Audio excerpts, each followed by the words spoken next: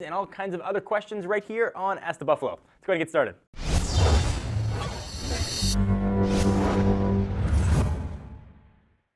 If you want to have a question featured on an upcoming show, every Tuesday we put an article up on technobuffalo.com. You can leave your question right down below in the comments. Otherwise, any day of the week, any time of day, you can send it to me on Twitter at John4Lakers or at TechnoBuffalo and use hashtag AskTheB. So our first question comes from the website. It comes from Billy Clark. Hey John, will Techno-Buffalo ever be doing a meetup? It'd be great to meet the fans and it'd be awesome to meet the staff. I'm totally open to it. Maybe I feel like it wouldn't be that exciting to maybe hang out with all of ourselves all the time. But if there's interest, I would absolutely do a meetup. We're sort of split up, the office in Southern California. We got some staff in the East Coast and the Midwest. Maybe a meetup in LA would make sense if you would come to one and you want to see one.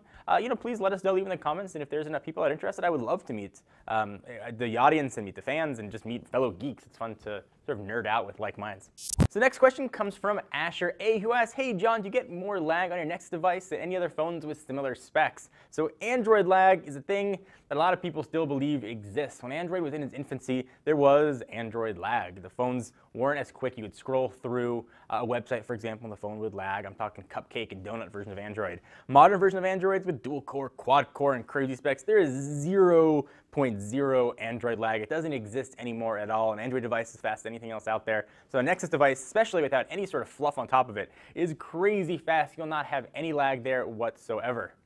The next question comes from Twitter. User Hugh A. Tiernan asks, at John4Lakers, thoughts on leaks? From a tech journalist and a tech lover's perspective, good, bad, or both? So those are two totally different perspectives. Let's start with sort of the journalist and a business owner's perspective. So they're super good for content, super good for shows like this, talk about new stuff that's coming out. And they're also kind of honestly very good for business. People are really interested in talking about it. Those articles and those videos get a lot of views. So, from one perspective, it's nice. From a tech lover's perspective, I can't get on board with them. I know we participate in them, and it's such a huge contradiction, probably a little hypocritical, but I used to love the mystery of a new device leak. What was Apple going to do? What's Samsung going to announce? What's HTC going to do next? There is zero mystery anymore at all. I would wager by the time the iPhone 6 comes, we're going to know everything about the phone, probably have actually seen the phone, whether or not there's one or two of them. The all-new HTC One, that's probably one of the most leaked phones in history. There really isn't any surprise anymore or any wonder. It's more of a formality when a phone gets announced. All the people are waiting for is price and release date. Everything else we already know. I don't know, I kind of like the wonder and the not knowing, and I like being surprised. But on the other side, I like having new stuff to talk about. I like geeking out over specs. Oh, the new HTC One, it's round, it looks kind of like a metal Galaxy S5. Is that what HTC was going for? Kind of gives a lot of cool things to talk about. So totally different perspectives there. Hopefully that helped to answer your question. Next question comes from Twitter at Segens123, asks, at John4Lakers, what phone are you looking forward to in 2014? So the answer is a few. Some of my favorite phones of 2013, I'm looking forward to their successors. So that would be the HTC One, which I loved, and I'm super excited about the all-new HTC One with the dual cameras and sort of the ability to focus afterward. I think is really cool. I got a baby that moves a lot, which we'll talk about actually in the next question. But it'd be nice to be able to focus and make sure that picture is always going to look sharp. So next HTC One, absolutely. I'm always curious about what Apple's going to have next. I would love a 5.5-inch iPhone. I love the phablet size. I hope that rumor comes true. So the iPhone 6. And last but definitely not least, the new Moto X, Moto X squared, Moto X times 2. Curious to see what Lenovo does with it, if it still has that Motorola and Google DNA built in. I just loved the feel of the Moto X. It felt like a next device you can customize. We got a cool wood one. I just loved everything about it. So whatever comes next, I'm really looking forward to. Hopefully that helped answer your question. Let me stop the questions for just a second. Look at this face.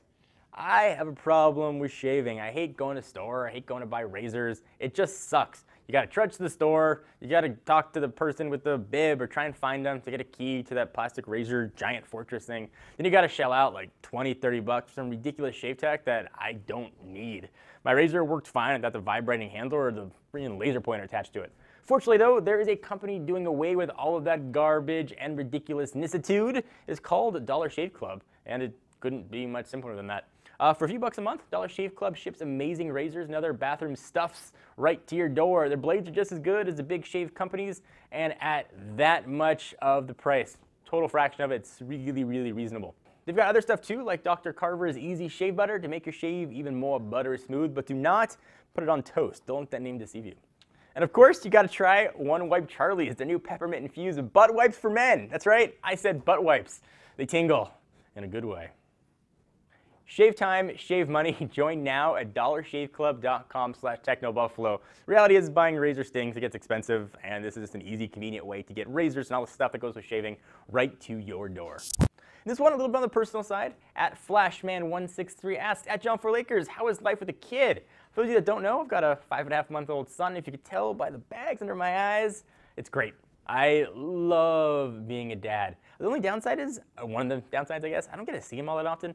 We start putting him in a bath at like 6:30 at night, and he's in bed usually around 7:15, and I don't usually get home until like 6 o'clock or around there, sometimes earlier, sometimes later. So I only get like an hour and a half with my son, and it stinks. He's at the age where he's smiling and giggling, and he recognizes people. He started to kind of babble a little bit, and I love getting a chance to hang out with them. I love sort of looking at him and seeing like, a little bit of my wife and seeing a little bit of me. It's just, I don't know, it's kind of cool to see like a little person. I still can't believe that like he exists. Like one day there was no person, and now there's like an actual human being that we're responsible for.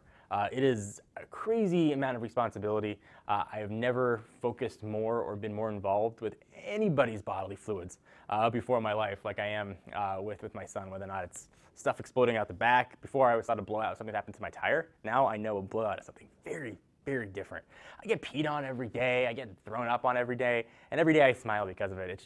It's absolutely awesome, and I'm loving it. Although I'm not sleeping as much as I used to. So hopefully that helped answer your question. So thank you guys for watching another episode of Ask the Buffalo. Hope you enjoyed. Be sure to leave your comments. Be sure to let us know what you think about the show. And of course, be sure to submit upcoming questions because we'd love to hear from you. Please check us out at technobuffalo.com for the latest and greatest tech news. Until then, I'm John Rettinger. I'll talk to you next video.